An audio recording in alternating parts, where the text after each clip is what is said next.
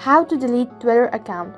Hi everyone, I'm back with another tutorial video, and in this tutorial I'm going to show you how you can delete Twitter account on your device. Before we get started, make sure that you're logged in and also make sure to check your internet connection. Let us get started. First of all, open up your Twitter application. As soon as you open your Twitter application, you can see the interface kind of look like this.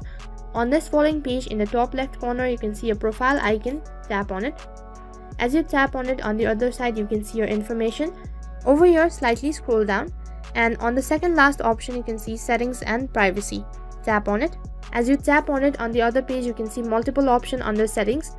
Over here you'll have to tap on your account. On the other page, once again there are multiple options, and right at the bottom you can see deactivate account. Now let me tell you that there's no direct method of deleting your Twitter account, and also there's no other alternative method on how you can delete your Twitter account. So what you have to do is you'll have to deactivate your account for 30 days, and if you want to restore or log in again, your account will be deleted permanently after 30 days. So then tap on deactivate account.